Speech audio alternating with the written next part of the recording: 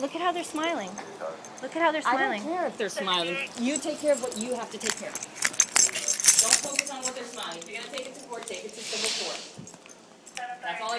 This is a civil problem. You're here arguing about ownership and who owns what. I don't have my rent money this month. They know that. I have nowhere to stay.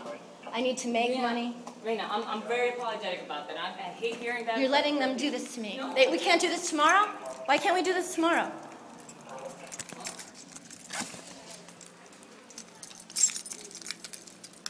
I don't want to carry all this stuff. I mean, obviously, I'm not going to carry a refrigerator by myself. If this is too much, we can do the rest tomorrow because they've agreed, and I will document that they agreed not to. But even I mean, the fact that I have to move all this, my boyfriend was going to. I mean, he's way up in Daytona. He was going to come get some of this stuff. Okay, so when was that agreed for him to get some of those things?